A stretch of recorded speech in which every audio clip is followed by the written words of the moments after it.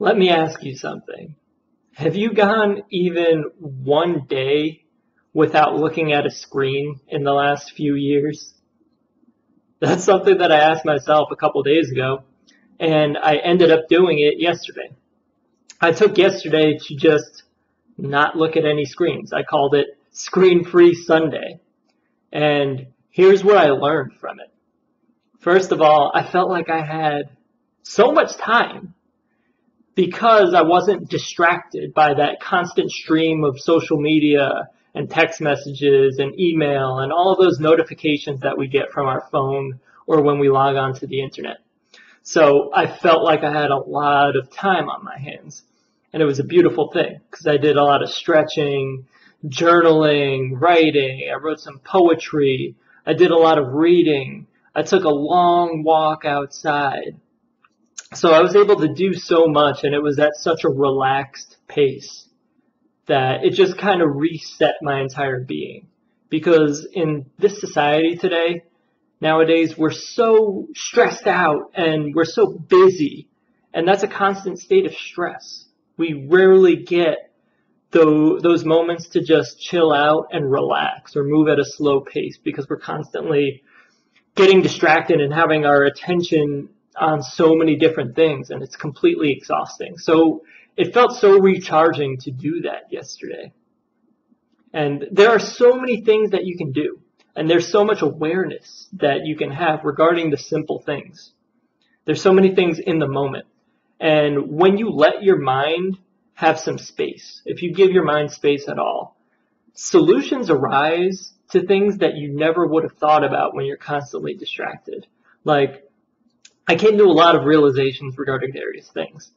One thing, as an example, being how I was tweaking my lower back a little bit because my lower back was not really hurting that much, but it just felt a little off for a couple weeks. And I basically solved that just by giving my mind some space to think.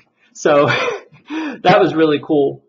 And another really awesome benefit to doing this, it's a benefit of taking any breaks from anything, is you pull your perspective back enough so it doesn't become mindless or it doesn't become compulsive behavior. So every time I do this, and I haven't done the screen-free thing for a whole day so far, but I do it periodically, like sometimes at night.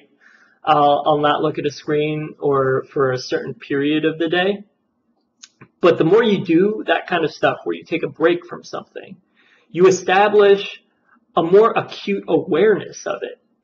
So after you do that, you're going to mindlessly pick up your phone and look at it less and less and less. You know how most people do that? They'll just, if they're bored, which is after 5 seconds, they'll just pick up their phone and look at it like they're going to be entertained by something, or if they're in an elevator, first thing they do is look at their phone.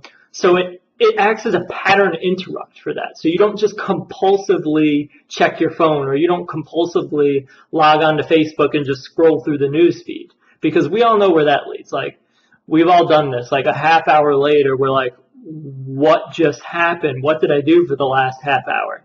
So it prevents that, and it gives you more mindfulness around it. So you become more in control of what you're doing instead of mindlessly doing things based upon compulsion or routine. So I love that aspect of it because I'm pretty diligent with my time. I like to keep my inner peace. I like to get a lot done. So I have to balance those things out. I don't just want to mindlessly scroll through Facebook the whole day. But that's just me. If you want to mindlessly scroll through Facebook all day, feel free to do so. I won't judge you, but that's not what I want to do personally. So I challenge you to do a screen-free day.